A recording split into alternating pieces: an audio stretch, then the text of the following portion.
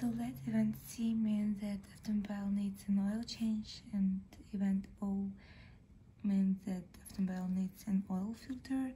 So we were given that probability of O is 0.45 and probability that both of them are needed is 0.2. So we have to find that probability that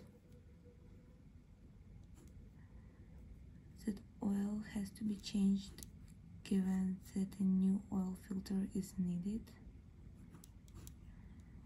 So we're going to divide probability of both of them are needed by probability of O, and that's gonna be 0.2 divided by 0.45, and that equals 0.444.